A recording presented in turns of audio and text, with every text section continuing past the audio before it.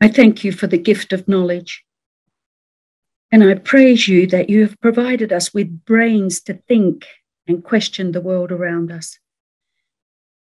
I pray that you would help our children and young people to learn well and flourish. And may they discover their unique gifts and talents and give them a passion for the world around them, but also a passion for you. Father God, I thank you that you made us to be in relationship with others. And I pray that our children and young people will feel the love and care and support from church members. And may they in turn encourage their friends, sharing in some way your love and care for us. We love you so much, Lord, and we surrender fully to you today. And we pray that your love will guide us today and every day. Amen.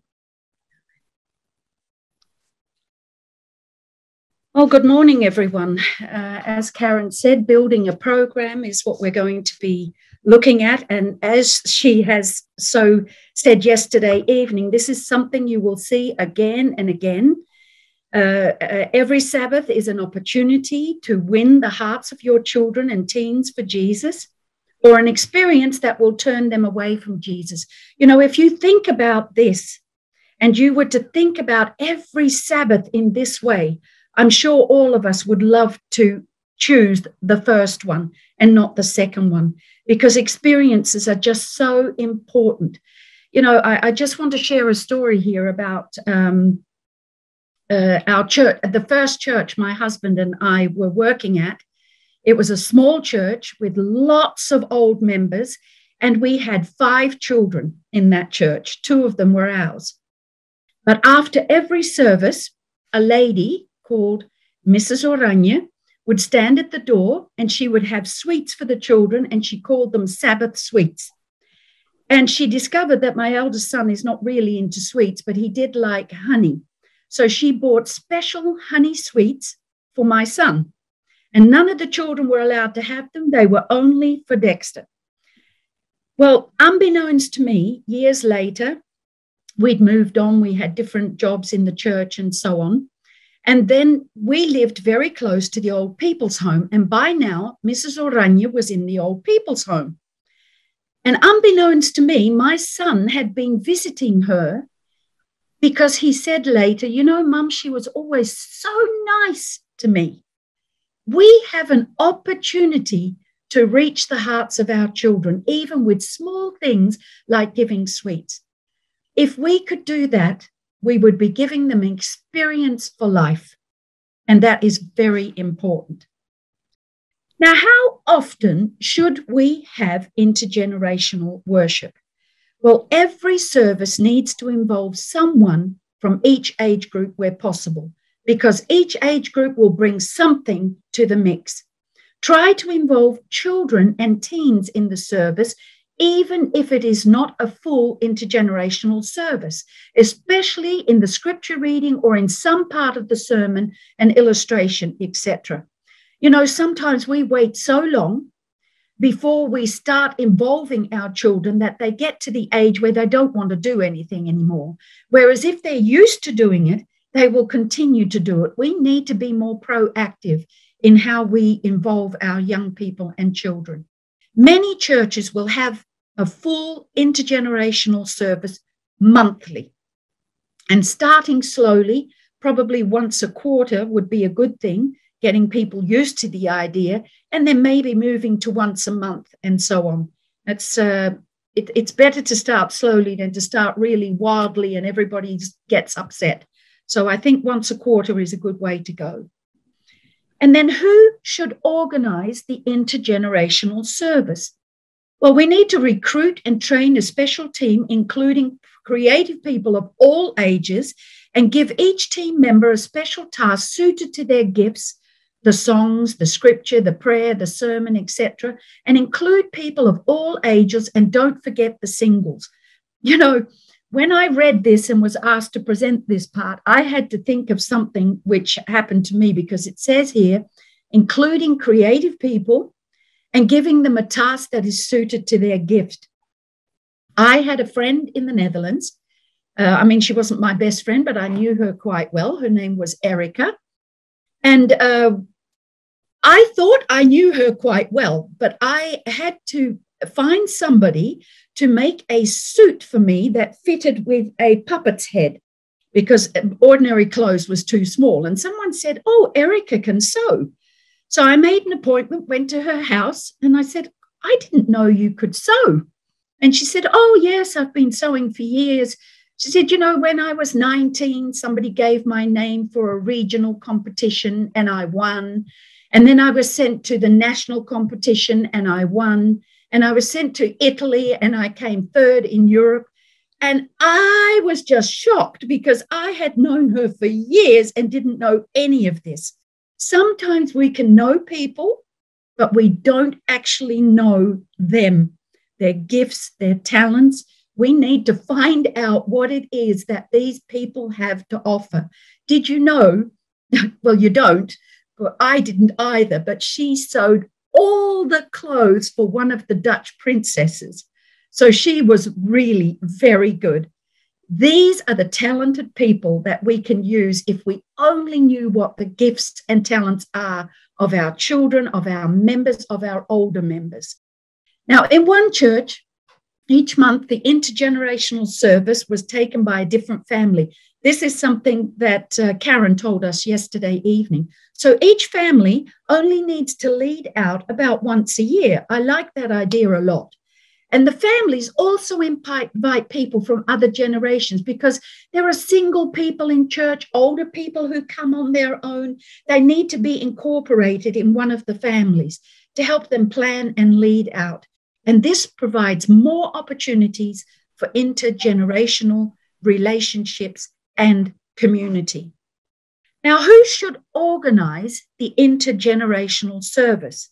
Now, in some churches, the children's ministry and youth teams work together to plan the service. Working together is always a good thing because you incorporate more ideas, more people who are coming maybe from different directions. Now, in one country, pastors were trained in intergenerational worship, and each pastor would write out the planning details for the service. And those were shared on a website, and churches could use the ones that suited them. And this same time for everybody. You know, this is a big thing in our church. We're all doing the same thing. No one shares, and we're all doing the same program, but having all the stress that goes with it. If we were willing to share, we could perhaps help each other out. Even when things are not going to plan, we can reach out and take somebody else's program. So think about that when you're doing things. Now, this is just a simple little graph of what you could do to start out. Number one, consider working with a series of ideas so that you don't spend a long time thinking about the topic. It could be the parables, could be the Sermon on the Mount, it could be the Lord's Prayer, it could be the days of creation, the 10 Commandments. Just think about it. If you have that already in place, it takes away a lot of talking and a lot of planning because you already know which direction you're going. This, I think, is so important. Number two, prayerfully study the topic passage together and reflect on it. Let the Holy Spirit speak to you. This is not something we're doing for ourselves. We're doing it together with the Holy Spirit and with God. So let him speak to you when you are deciding on what you want to do. This is a very important step. And explore it creatively. Apply the lessons to the lives of children and young people today, as well as older generations. You know, quite often we have Bible stories and we talk about it. And then a lot of the times people think, yeah, but that was then. We need to find the lessons that apply today because the Bible is relevant today as well. We need to be creative in bringing those lessons out and sharing them with the young people and the children and older people for that matter, so that they can see that it is relevant. And then experience the story through different senses to give you fresh ideas. You know, we're all made with our senses. We smell and we taste and we touch and we hear and we see. And all of these senses bring things into us. You know, I remember I went on a holiday years ago, because we haven't been able to leave the country for so long. And we went to Rhodes Island, and we had rented a car. And in the middle of Rhodes Island, there was a pine forest, and the smell of pine was just everywhere. And it took me back, because I grew up in Australia, and my grandmother passed away in Australia, and we buried her in a graveyard, which was in a pine forest. And all of a sudden, I was back there. You know, there was one pastor who had done something that I will never forget. He took the story of Jacob and Esau, and what he did was, in that story, he stood in front of the church and he started making lentil soup. The smell was just amazing. And no one ever forgot that sermon. That was just using the senses. We saw it, we smelt it, we later tasted it. It was just absolutely amazing. So think about these 4 steps, because they are so important when we are taking up the opportunity to do an intergenerational worship. So as you mentioned yesterday, it's really important to involve children and teens in the church service. This is what we're learning about this whole weekend, really. And we spoke yesterday about using their gifts and talents whenever possible. And as Claire shared, we need to know people. We need to know the children and young people in our churches. Talk to them, find out from them what excites them, what their skills are, what they love to do. And someone asked yesterday about what to do with a reluctant child. Well, the important thing is they want to come to church and they love it. If we're making them do something they don't want to do, if we're forcing them to recite Bible verses, when actually for some children, memorization is incredibly difficult, and they are so afraid that they will forget something and be shamed. We must be super careful not to let children experience shame when they're involved in the service. It can be really frightening to them. They can feel like they don't want to come back to church. They feel everyone is laughing at them. So make sure whatever they do, they are comfortable with it. They enjoy it. They see that they give a blessing to other people. The quieter ones who might not be so upfront, they can be involved behind the scenes, and let them do that. They can write ideas for others to read. They can write a prayer. Someone else can say it. You could get people of different ages to choose a song, and the shyer ones can write down why they chose it for someone else to read, or take a little video of them at home so they can be sure this is the video they want people to see. So make it safe. And they can do artwork or make videos or go and take photographs of something which can be involved in the PowerPoint. So if you're doing a service about, say, trees, I don't know, something around that children could see in their everyday life, get them to take a photo, send it to you, use their photos in your PowerPoint, and they will be excited about that. Let's be creative about all the ways we can involve them. There was one church where during the Sabbath school, the children made badges for everyone in the church that said, "I am a beloved child of God." And the children, these words were printed on the badges, and the children could decorate them in all sorts of different ways. When they went into church in the service and there was the welcome time, these children went round and gave a badge to every person in that church. And there were some old people who were moved to tears. They had never realized they were also a beloved child of God. Children can also write out a favorite Bible verse, decorate a postcard, write a prayer and decorate it and give it to someone else in the church, an older person.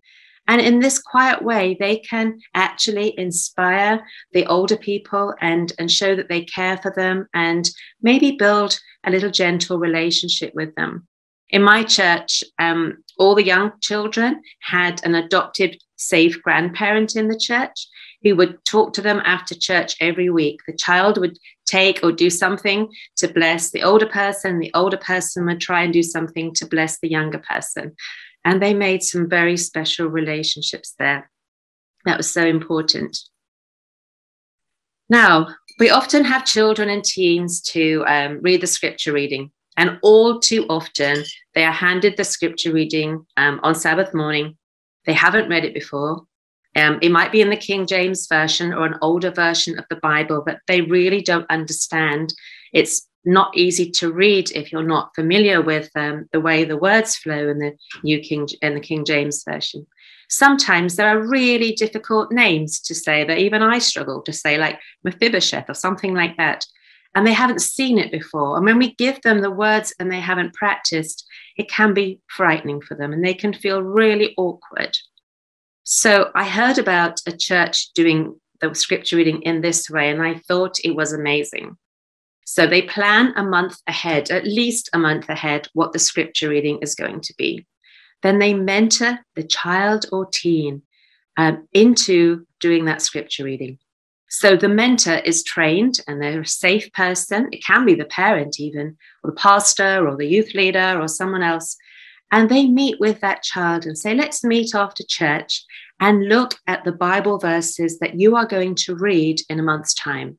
Let's talk about them together. Maybe we can have an email chat or a WhatsApp chat and share what these words mean to you. So maybe the mentor meets first and they read it and says to the child, do you have any questions? Do you understand this? Tell me what it means to you in your words. And that way you can check whether the child really understands what they're reading. And once they understand and they think about it and they pray about it, ask them to help you think of their own creative way to present these verses. Maybe they want to dress up. Maybe they want to set it to music or play some music in the background. Maybe they want to find a piece of art to show while they are reading the scripture reading, or several pictures in a PowerPoint, or some objects they want to show to make the point come alive, maybe even a video clip. So help them think, whether they're a small child, a teenager, a young person, how will they do this? And maybe consider mentoring the adults to do more interesting scripture readings too. I heard a lovely story about this. A young boy was asked to read something from Isaiah, and it was like a poetry part in Isaiah, not a very commonly read piece of scripture. And he met with a mentor and they read this through. And as the child was reading, he said, oh my, I will be reading the words of God. It was like, and the Lord God said, and then there were these wonderful words. And the child said, when I speak these words, these are the words of God. And he had never realized before that there were words in the Bible that were words of God. Of course, they knew that, but for some reason, this became more apparent to him. He said, I need to be God. When I do this, I need to kind of look like God. So this wasn't an Adventist child. And he said, I think I need to wear all these chains and gold and look really wealthy. And, that was his picture of God. Anyway, the mentor thought, well, we'll just let that one sit for a bit and see what happens. They didn't say, no, you can't do that or anything like that. They said, let's just think a little bit more about this and let's pray about it and see what God is telling you about how to present this. And then as the child read on further, and it ended with something like, I am your creator, God, the God who made heaven and earth. And he said, that's it. I'm speaking the words of the creator God. I know what I'm going to do. And he went home and he got his mother to get a green velvet jacket from a charity shop and to stitch on it flowers and make a crown for his head with the stars and the moon and little animals on his clothes, all sorts of things that represented things that God had made. And so when he read the scripture reading, it meant so much more to him because he'd thought about it. He'd got his mum to make this coat to wear. And he said, this morning, I am going to read to you the words of the Creator God. And this is why I look like this, because I want to remind you that God is the Creator who made all of these things. And this is the God who is speaking the words to us that I will read today. How powerful is that? It's powerful for the child. It's powerful for the mentor. It's powerful for the whole church when we involve children in really meaningfully reading the scripture reading, mentoring them into this creative process so that their ideas are there and it goes deeper into their heart. It's a deeply spiritual moment that child has just in exploring the scripture reading in advance. And when we don't do this, we are missing amazing opportunities to mentor them and to nurture them. So we need to involve children and teens in prayer in the services. And it's quite easy to do this. In one church, people put their hands up if they have a special prayer request. And the children are taught from quite a young age to go amongst the congregation, find those people with their hands up, quietly ask them, what can I pray for you today? And then pray 1 or 2 sentences of prayer for that person, an old person, a young person, whoever it is. They don't pray them aloud so everyone can hear. They just pray quietly for that one person at a certain time in the service. One idea that we have used is called the prayer bag idea. So we have 4 bags, and maybe you have a pink bag that's praise, a yellow bag that's thanks, a blue bag that's sorry, and a green bag that's please. And you give everybody 4 pieces of paper in those colors, pink, green, yellow, and blue. And they know that what they write on the pink paper is praise, and so on. So the people just write a short sentence, or maybe children will draw a picture, what they want to praise God for this week, what they want to thank him for, what they're sorry for, and what they want to ask him. And then the children gather all these papers up, and because they're color-coded, even small children can go and gather the papers, put everything in the right bag. And then what we do is we pick up one bag in turn. And we say, Father God, this is all our praise this morning, this and so much more. And here are a few of the praise things that are written in this bag. You know all the words that are in here already, but here are some praises we want to speak out loud to you. And then we go to the thanks bag and do something similar, and sorry and please. Then afterwards, we destroy all the sorry ones, because sometimes children put things in there that are a bit personal. But we make a big poster of the praise words, of the thanks words, and of the prayer requests, and put them in the church so people can add to them or read them, and that the prayer lingers longer. You can even ask children or anyone to bring, what are you thankful for? Can you bring something small that illustrates what you're most thankful for this week? Or what reminds you of your relationship with God and God's love, whatever. You can have a different topic. People can bring things to display. And maybe you ask 1 or 2 people to say, tell me why you chose this. And so the children are thinking through the week what they can bring. You can ask a group of teens to create a prayer together. You can even pray with a PowerPoint to make it interesting. There are lots of ideas in my book, 100 Creative Prayer Activities for Kids and Grown-ups too. So, and we put lots of prayer ideas in the resource Dropbox that you can access, that were done for all ages. So some of those might be suitable in church to involve people more in this act of prayer, which is so important for us. Something else we've done with children, and which you might like to do at some point with your family, is go through the alphabet together, praising God, using adjectives that describe him and his different names, such as Almighty, Alpha, Amazing, Blessed, Bountiful, Beautiful, Christ, Caring, Creative, Deliverer, El Shaddai, Eternal, etc. And if we had more time, we'd be doing this live, and we'd be calling them out as we go through the program. But it's a useful thing to do for yourself or with your family. Write an alphabet down. See how many adjectives you have to describe God. The God who smiles on you, the God who sings songs over you. We did this with children once, and in 10 minutes, these children had come up with 210 names or adjectives to describe God together. And it was absolutely incredible. They came up with things that most of us would never have thought about, because they think about God in such simple and creative and inspiring ways.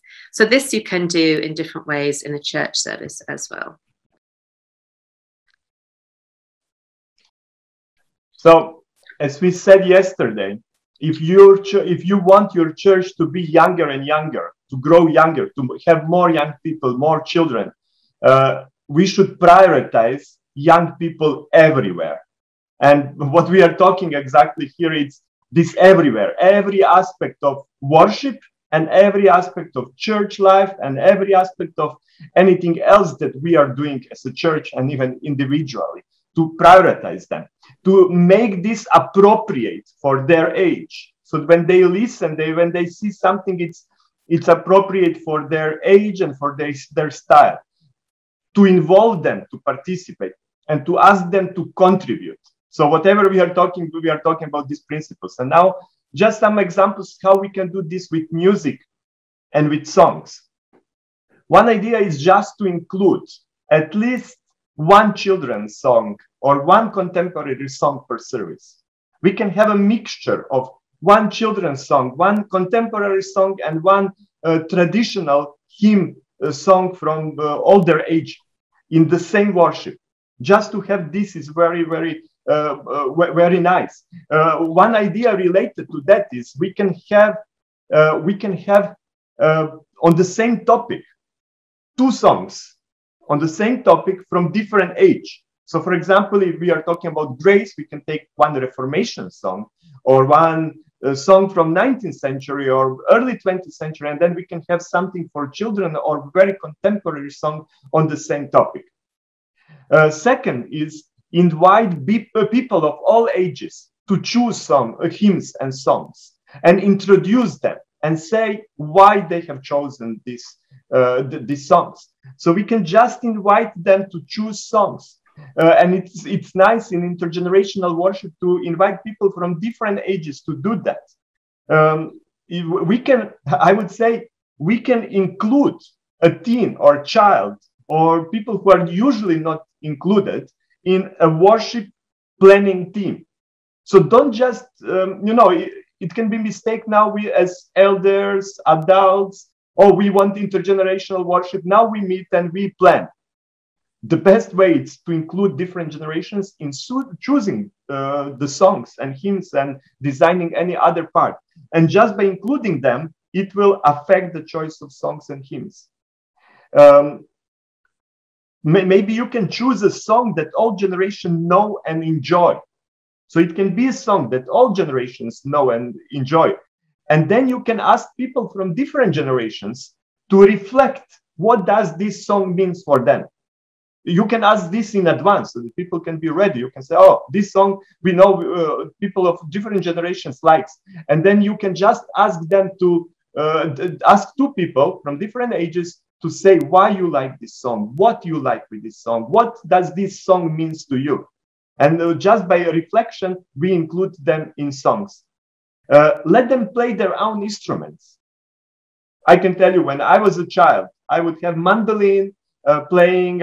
Somebody else would play something else. In some churches, we have all these rhythm instruments that children especially can get during the song, and they can make a noise praising God and being involved in such a way. There are different ways how we can involve them in singing. We can make a band for young people. That's very important that they are part of worship team of those who are singing and those who are playing the instruments.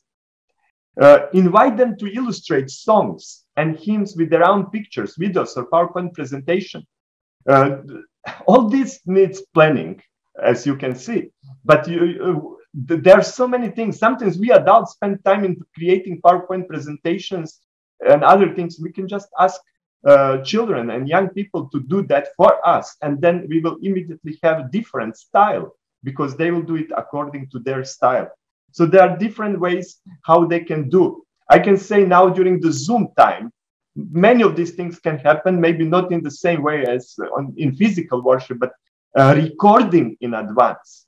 Some kids will be good to be in front of camera.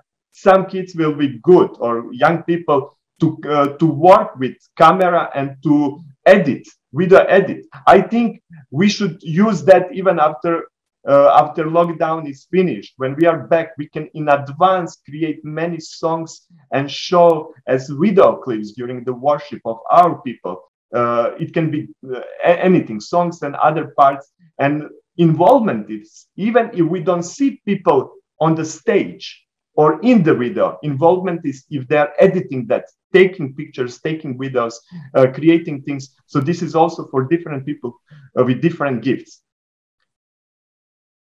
The next one is how to involve them in the offering. There are many different ways you can find in the book by Karen, different ways. One thing is children can decorate tithe and offering envelopes, or anybody in the church can. You can just give a white blank envelope, and it can be, instead of, sometimes we have just a reading of the Bible verse as introduction to offering. Why not to have something visual? Give envelope and ask people in 5 minutes that they can decorate, write something, write on the slip of paper, thank you. And all generations can do that. And children especially will like that they can decorate tithe and the offering envelope during the worship, but you can ask them to do this as a special activity. And then you can give this tithe and offering envelopes at later stage. Individually decorated by younger generations or anybody who likes that. They can collect small coins towards their own service project. So you can have separate offering for their own service projects or any other church project where children can collect. Generally, children can collect offering. That's also one way of being involved. Teens can create a short creative video or sketch about giving or how the offering is used. And this is especially now because we are thinking how to involve in Zoom online people in offering, because we don't even collect offering at that moment. But to create a short creative video, a sketch about giving can be used now online and also later in live or pre-recorded. We can also ask them to represent how the offering is used, as we said. Then, involving children and teens in the sermon. Again, every part of the worship, we need to involve children and teens. And young people, generally, we sometimes think they don't appreciate sermon. They don't think sermon is important. But many studies are showing that that the sermons are very, very important. That the teaching and sermons, how engaging this is, will have strong influence on their future acceptance of the church and of generally Jesus. So invite children and teens to participate in sermon. Just invite them, talk to them in a way. Find the ways to invite them to participate in the sermon. And I'm telling this and preaching this to me. First, use the 5 senses. I'm one of these theologians who like only one sense and one way of learning. And then I have missed often using this in sermons. But we can use all 5 senses in sermon in different ways. It can be a visual illustration. It can be active illustration. We can invite young people to come and children to come and show them something by action and involve them in action.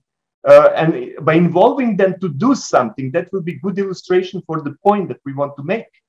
We can hide pictures or objects in PowerPoint slides, things for children to find. So as we are having a PowerPoint slide on the sermon, we can have some pictures that they need to find. They can count how many they have found, and these pictures, these objects can be connected to the topic. We can ask teens to be involved in different ways, in creating or finding videos for us, in creating dramas, sketches, stories, acting, mime, whatever it's visual and acting, they like it. And we can include them not only that we create for them, we can ask them to create for us. We can talk to them about the sermon that we want to have, and then to ask them to give their contribution. We can prepare and give children activity sheets. So the sermon can have activity sheet connected with what you want to say and what children can do and write and read and draw and paint, color during the sermon. I would like to say to those of you who are preparing sermons, maybe you feel, oh, I don't know to do all of this. Ask people in the church who are good in that to do something for you. If you prepare in advance, if you prepare your sermon in advance and you say, I will be preaching on this and this text, can you prepare activity sheet for me? Can you prepare a video or drama or something like this? It needs a teamwork, not individual preparation and everything coming to one person. And also, if you see that your pastor or your preachers are not using all of these things, come kindly to them, encourage them. Many of them likes children and kids. Offer help to them that you can prepare something for them, and in that way encourage them that they become involved for all generations. You can do creativity, play duff, or arts. Give them play duff so that they can create something related to the sermon.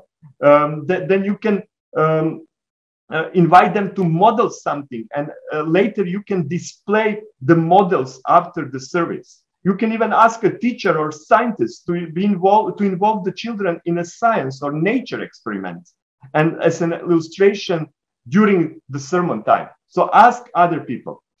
And we are coming also to creativity, to art. Invite children and teens to illustrate the Bible verses in the scripture reading with pictures, then incorporate them into the PowerPoint. There are so many things, and this can be done through Zoom, and I see that many churches are already doing this, asking children, asking young people to illustrate. That can be also some kind of drawing videos. You know, these videos where you see somebody is drawing. There are young people, and not only young people, so well, with so good gifts that they can illustrate things in these drawing videos. Help them to learn how to make drawing videos. Maybe those who are good in recording can record those who are good in drawing.